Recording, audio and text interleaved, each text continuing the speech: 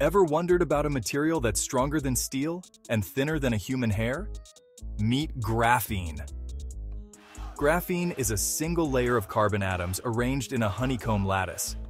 One method to synthesize them is the Scotch tape method, peeling layers of graphite with tape. Another technique is chemical vapor deposition, decomposing hydrocarbons on metal. Liquid phase exfoliation breaks graphite into graphene sheets in liquid.